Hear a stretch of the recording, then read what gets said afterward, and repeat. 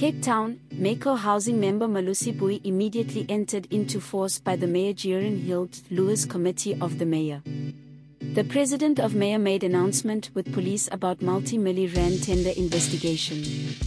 Hill-Lewis suspended Booi on March 16 after holding a raid on the council office of the police.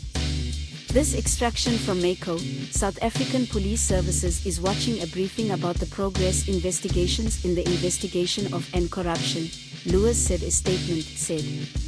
I got an updated briefing that was aware of the investigations of SB, and on this basis, I decided to immediately put Malusi Booi from his position at the Mayor's Committee.